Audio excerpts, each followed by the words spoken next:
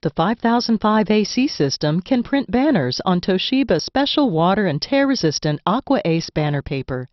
After you have programmed a custom paper size for banner prints, you are now ready to print a banner. See the Setting Custom Paper Size for Banners video for programming steps. Select the original paper size drop-down box.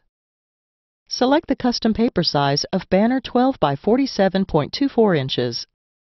From the Paper Source drop-down menu, select Bypass Tray. When the Confirm pop-up appears, select OK. Select Special 1 for Toshiba Aqua Ace banner paper. In the Orientation section, select the Landscape Radio button. Select OK.